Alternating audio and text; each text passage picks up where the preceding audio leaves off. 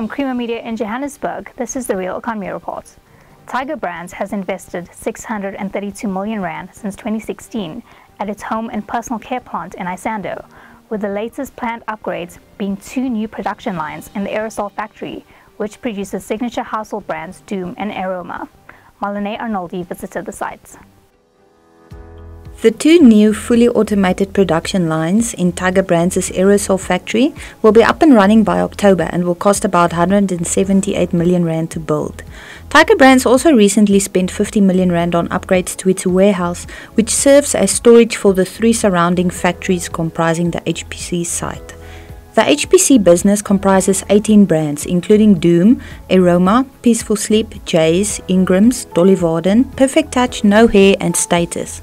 HPC plant manager Cleo Nike shares what output capacity improvements the 2 new production lines will bring. It's 2 new Italian lines planned to come in around about July, August. So from a capacity point of view, we're currently looking at around 300,000 cans outputs a day. With the new lines, we're looking at well over 420,000 per day cans coming out of that facility. In terms of technology, it's the latest technology, fully automated line. Incorporated in there is aspect of quality and cost as well.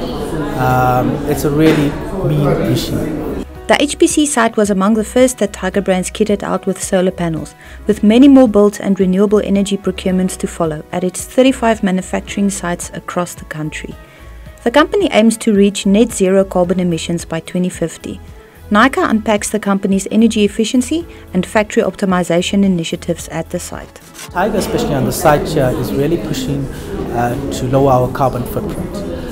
So we're really trying to drive not just from a technology point of view, but also from our people point of view. So one of the things we're doing is looking at the 3 Ps, which is looking at the process, plant and people aspects. When we're looking at people aspects, we're educating and developing people to try and be more aware in terms of the environment, the use of energy, simple aspects like if lights, if equipment is running and not in use, switch it off. Basic concepts such as that. We're also looking at the process to optimize the process to be more efficient from an energy usage point of view, as well as the plant and equipment related to gain more energy efficient equipment in the plant from a point of view from the pumps, motors. So what we've done currently is in terms of the solar panels, we've installed solar panel capacity at our aerosols and at our consumer facility. Output is just over 400 watts per day. Already we've seen huge improvements. We've just got it live recently in the last month or so. We've already seen plus 11% usage drop in our energy usage. So already big improvement on that. Apart from that, we're also investing in a full in our LED lighting across the entire facility. Apart from that as well, in our warehouse, we've just invested in about 50 million rand in terms of natural lighting in the warehouse. So a lot of initiatives from a greener technology point of view. The HPC business is currently focused on driving profit growth in the sub-Saharan Africa region, particularly by leveraging 4 global trends in developing products and packaging suited to the modern consumer. The trends include health and well-being, individuality and expression, naturality and sustainability, as well as affordability and ease of access. For example, Tiger Brands noted that COVID-19 enhanced customers' awareness on hygiene and germs, as well as overall wellness in the home. The company also realized that consumers prefer to use brands that have environmental protection in mind and equally strive to get more value out of products when inflation hits hard. To this end, Tiger Brands has continuously considered the right product types, formulations and size offerings to suit market needs. HPC Marketing Manager Lungelwa Muwagi discusses the company's approach to research and development.